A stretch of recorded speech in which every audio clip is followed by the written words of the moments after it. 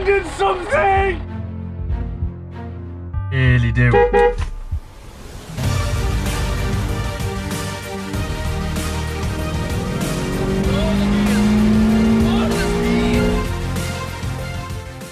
Welcome back to my garage, everybody. In this video I will be restoring hopefully a little bit of lost power, potentially, definitely some lost MPG, and making my van easy to start.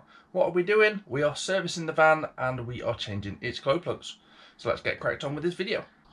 Here we have my 2008 T5 Transporter, and it has the T5.1 front end on it, hence why it looks a bit newer. And it is the 1.9 engine, and here are all the things we're going to fit today. So we've got some Super Mobile 3000 oil and the oil filter for it, and then we have a new cabin filter. We have the green box at the bottom, which is the air filter, and then last but not least we have 4 brand new glow plugs just there.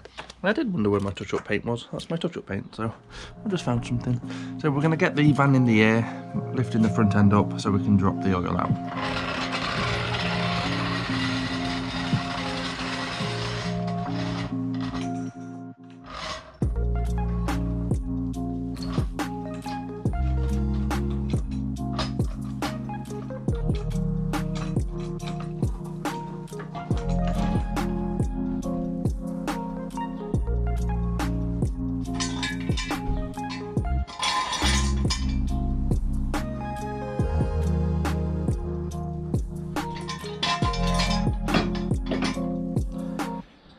Here we have the beating heart of our van. We have the air filter inside there, nice and easy to undo because it's got a couple of clips that we undo. They have the oil filter housing just there, which is again nice and easy to get to. And I hope I've got the right filter. Do we have the right filter? Do I have a paper filter? I do, because it's light. So always worth checking your parts before you start dropping everything in case you need to use your vehicle to go and get a new one. There we go, we have a paper filter. And if you have a housing like that, you've got a paper filter. So, nice and easy. That's obviously where you top your oil up, and you've got your dipstick just there to check the levels. Try and show you where the glow plugs are. It's going to be a little bit awkward because the front of the van is so high. The glow plugs are on the front of the engine. So I'm going to try and lower the camera down, excuse any noises, or if the camera hits anything. Like that. Somewhere in the middle of the screen there's like a little rail. That rail is what the glow plugs, like that rail runs along in connection to all the glow plugs. That pulls off and exposes your glow plugs, but from here you can't actually see it, so that'll be an interesting job to do.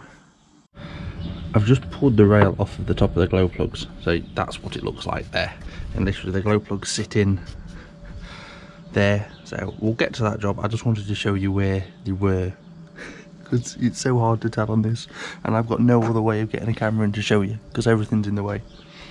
There's loads of hand room, you just can't see what you're doing. Anyway, let's go and start with the easy stuff like dropping the oil and getting the air filter done.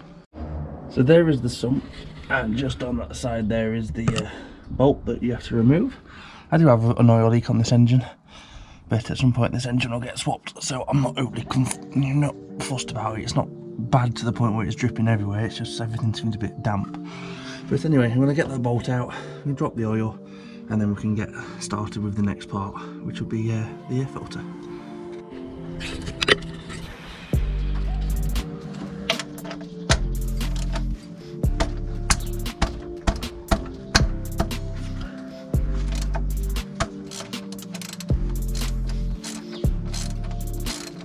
$19mm for those that are wondering. Try and line your bowl up. If you can get 2 buttons in, get 2 buttons in, make life a little bit easier.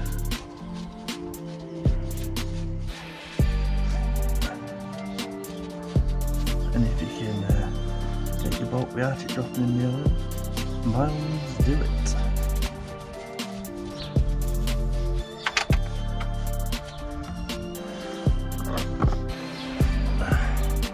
Like that. I got a bit of oil on my gloves, but nothing major. Now we're going to let that come out now. Make sure you've got a big enough bowl as well. And the air filter's super easy. I just pulled the pipe off, which is weird to say it's got a clip on it, but yeah, pulled it straight off. That's probably because my van has quite a bit of miles on it. and then undone the clips either side, and now I can get to my air filter. Just size this box. I can lift this up, not with one hand. I just need enough room to get the filter out. That's all I need. Come on, come on. When I put the new one in, I'll be using 2 hands, that's for sure.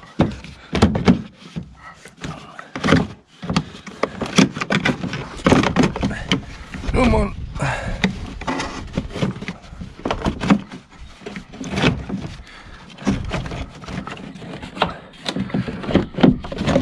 There we go. Use 2 hands to put the new one in, that's for sure. Which I will do. There is the old one. Here is the nice new one. Typical like for like fashion. Come out of the box. There you go. New versus old.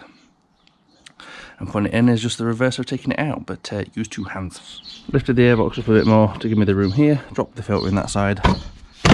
Much better. So then putting the airbox back together. It's got hooks on this side that hook into the counterparts on that side.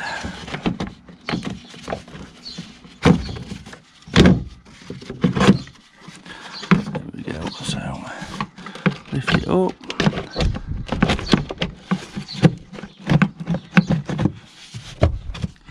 Like so, and then you use these clips, push them over, put them down with your thumb. There's one on both sides.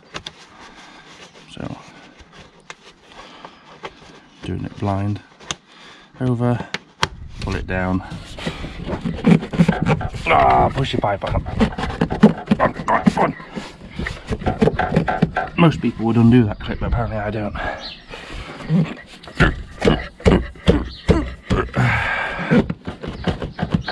Okay, I might have to undo it to get it back on, but then, yes, that will be the air filter done. And the next piece of the puzzle is the oil filter housing, which you can get a 32mm socket on. It does say that it's only supposed to be tightened to 25 Newton meters, but that was more than 25 Newton meters. So make sure when you're tightening them up, you only do them to 25 Newton meters, because obviously they do get tighter with pressure and with how long they've been on the van and stuff like that. That was significantly tight. So once it's off, the oil filter is attached to the top of the housing. And pull it out, and then pull your filter out, which I'll show you once I've got 2 hands to try and stop that dripping everywhere. I'm going to get a bit of rag. So let's grab our filter, which is going to drip, of course it is, and then into the rag. So you can see we have one old filter and we have the new filter, and they are identical. So always good to check, because obviously you don't want to be having issues at this point. It should pull out of the housing, like so. Make sure you discard of your filter in your environmentally friendly manner. For now, we'll just be going inside the old box and discard of your paper. With the new filter, you get a lovely new O-ring.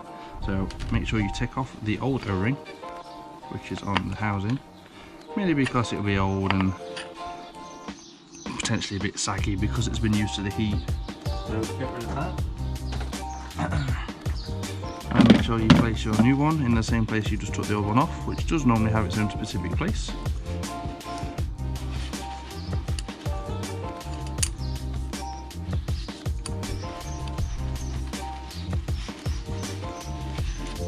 Like so. Get a nice clean up. Then we go and get our new filter, and the new filter clips in into the housing, just like that. It won't come out now. On the oil canister type, you would run a bit of oil around that seal just to help it seal better, and you don't need to do that on this one, but I'm going to do the exact same. So I'm going to get a bit of fresh oil, a bit of this lovely Moby Super 3000. Dip my finger in it and just run it around that new seal.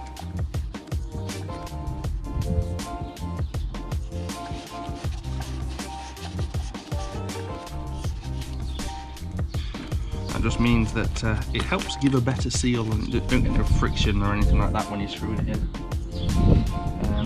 Pop it straight back into its home. You hear it drop in, and then just tighten up. Wipe off any residue. Also do have a bit of residue of oil that's dropped out.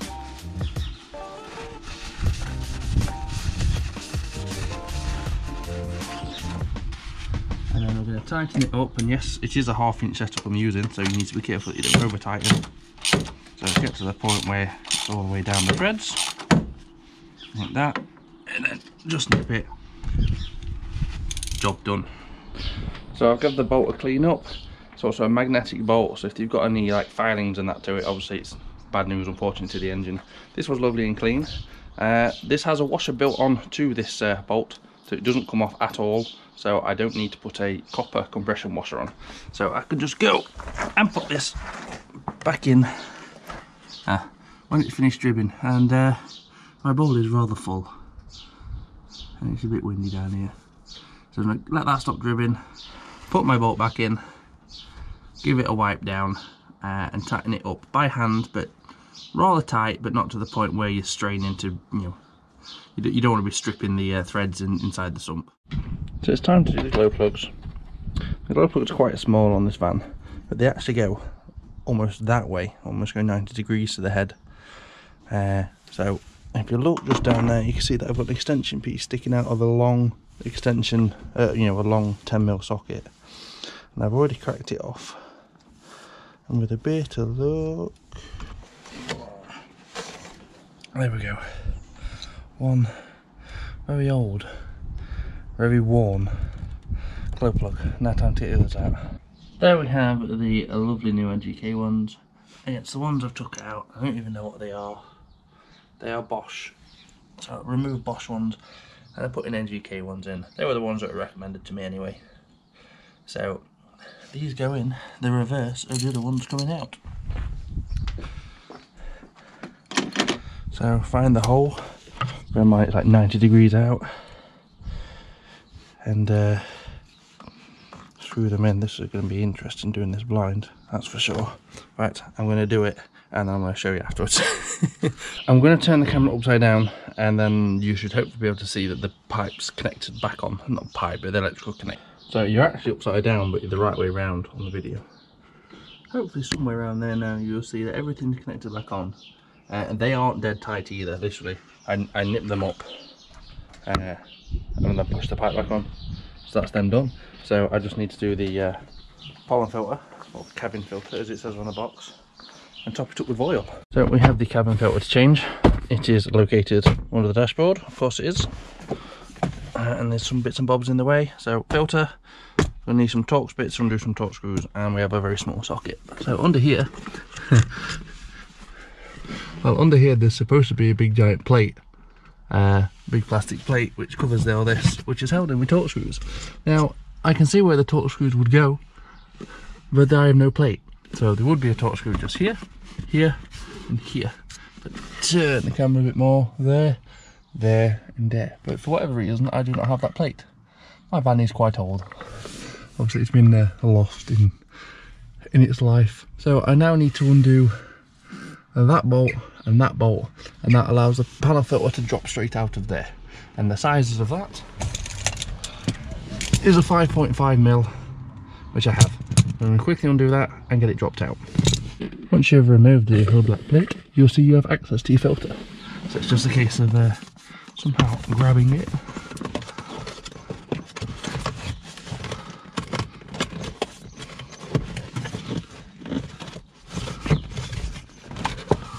And pulling it out when you can get hold of it. There's no movement up, there's no movement across.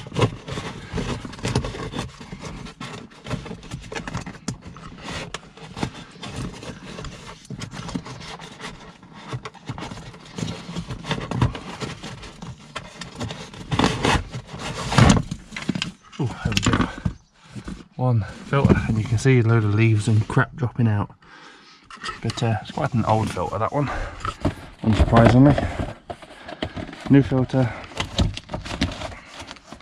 significantly whiter. How dirty that one is. A lovely side-by-side shot for you. And then the fitting is just the reverse of what we've just done. It's the same brand that's just come out from Crossland. So what we need to do now is just top the oil up. Everything's been done, everything's fitted.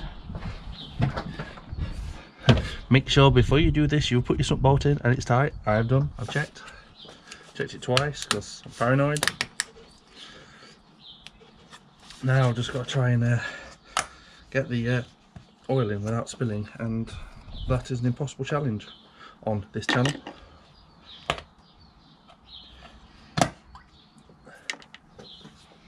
So here we go with our Moby oil.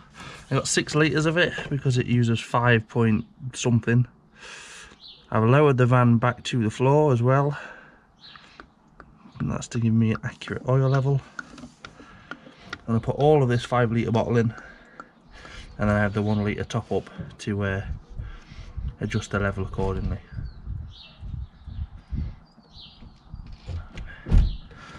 Oh, see, moving already, spilling it. Right in there like that.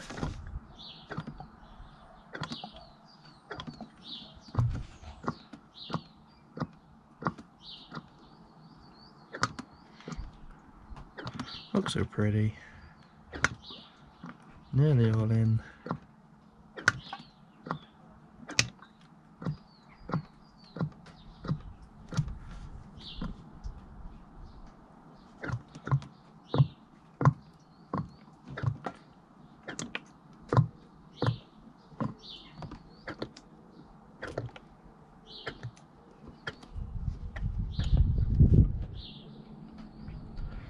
Okay, there we go.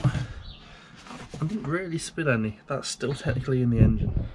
Kind of, in my mind. I'll let that oil settle a minute and I'll do a dipstick test. I'll get some rag and we'll be able to see how much we've got. Now some of you will notice things are missing in my garage, and the back of my garage is ridiculously messy. That is because if you've not been following my socials, I have now got a unit.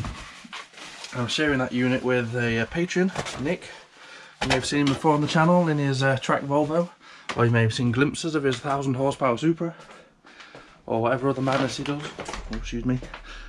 Yeah, so I've moved stuff there, and you'll start to see videos from the unit, especially the big videos I have planned. Right, so let's go ahead and put you back, and we'll check the level. Put you there somewhere, wherever you were. Grab the old dipstick, give it a wipe, put it back in, and then let's have a look at its level. We're nearly a third of the way up the stick, so I know I'm going to need some more of this. So let's put some of this in as well. But I'm only going to put about a third of this bottle in. Find some of it actually goes in. Maybe a bit more than a third. Half that bottle in. Let that run down through the bottom of the engine and then give it one more quick test. And then we'll go to fire up. And fingers crossed, she should start up nicely. So quick wipe. Quick check, just under max, so that was fantastic. Give that a wipe, give that a wipe. Seems somebody, probably Chris, dropped oil everywhere in my engine. Speaking of Chris, you're going to see him soon in a couple of videos when we go racing. We're going on track. For anyone that's made it this far in the video, we're actually going on a racetrack. We're going to Donington in May. Oh, and then we're going back to Cobra. Awesome. So the last check before you start your engine up. Cap's on, obviously your sump's in, otherwise you lost all your oil right now. Your oil filter housing is tight. Airbox is nice and clipped in, that pipe's clipped in. I did manage to push it on in the end with 2 hands. For whatever reason that's not clipped.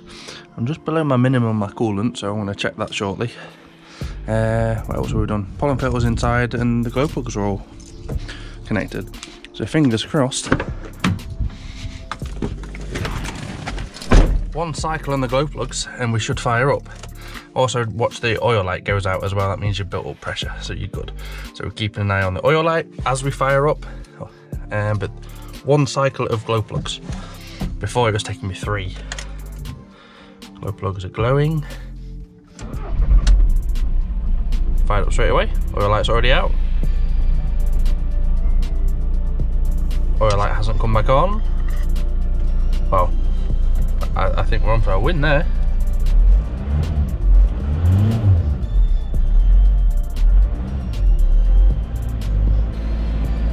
Got that lovely fresh oil around the engine.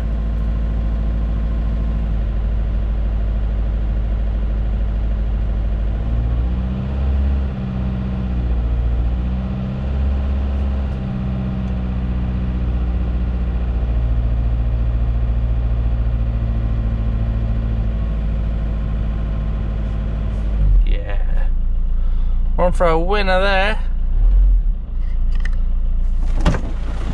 It sounds healthy too.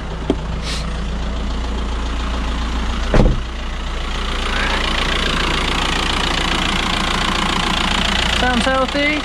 Quick look underneath. You going sideways. No leaks.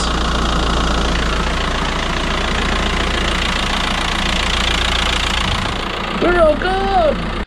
I've just had a quick trip to the shops in Allen, just to, well, I needed to go to the shops, but he runs absolutely fine. He started perfectly. It's a great little job to get it serviced. You know, it's one thing to tick off my list of things I needed to do.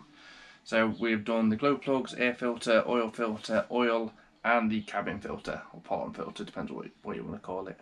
I hope you've enjoyed this video. As always, make sure you like and subscribe, and a huge thank you to my Patreons. The link, if you're interested in being a patron, will be in the description down below the video. Thank you very much. Take care. I'll see you soon. Bye. I mended something! Really do.